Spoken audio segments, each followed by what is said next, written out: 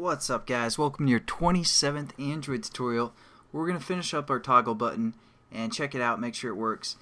In the last tutorial we set up this if-else statement, and basically it's going to check if our toggle is pressed or if it's on, and then it's going to do whatever is in this statement, and if it's off it's going to do whatever is within this statement. And it's going to go through this method every time the toggle button is touched or pressed, or clicked I should say, because that's how this works, because we set up an on-click listener, and every time it's clicked it's going to go through this method and check for us. Now what we can do is we're going to use the EditText variable that we set up here, and we have it referenced to our EditText in the XML, and we're going to change that. So we called the EditText input, so we're going to say input, and we can hit dot, and then what we're going to do is we're going to set the input type. And basically, you know, there's the password type in a text view, or a number for the most part. You can make them only be able to put in numbers, stuff like that. So we're going to say the method set input type,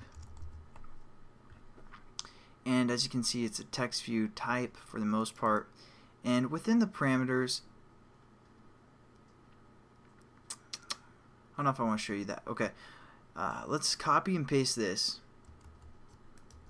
and this is going to be if it's false. So if it's off, we don't want to hide the password. So what we're going to do is we're going to refer to the input type class and say input type, and then hit dot, and we have certain types of text that we can have within our as for our input type. We're going to use the one called type class text. Now that's just going to be that's just going to be plain text that you can see, nothing special about it. That's how you'd set up just your plain text. So if the toggle is off, it's going to be plain text. Now we need to kind of do the same method for if the toggle is on, and it's going to be a little bit confusing. I mean, this tutorial isn't so much about learning how to set the input type. Well, kind of. That's basically what this tutorial is, so I shouldn't say that's not what it's about. But knowing all the fine details at this moment isn't that important. It's like I said, we're building kind of a reference application that you guys can go back and refer to when you guys are developing your own apps. So, and learning the Android along the way, obviously. So how we're going to set the input type to be a password, or the starred, or basically let's see if I have it pulled up. Yeah, see, like right now if we put Travis, this is kind of setting the password. As for that's what it's going to look like. It's going to star out our text. So that's what we're going to set up if the toggle is set to true, or if it's checked on. And what we're going to do is say input type dot type class text again, and you're like, what? Well, that we aren't done. That's why I didn't want to set this one up first. This is just saying we can put text, numbers, all that good stuff in there, and then we're going to put this line, like a line like that, that's not an L. Basically that's the, I don't even know what that's called actually, but it's the button right above your enter, or right above your return key, and you have to hold shift to hit it.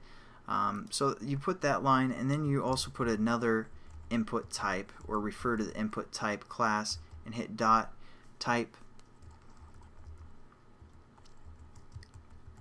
text, and then variation, and variation password.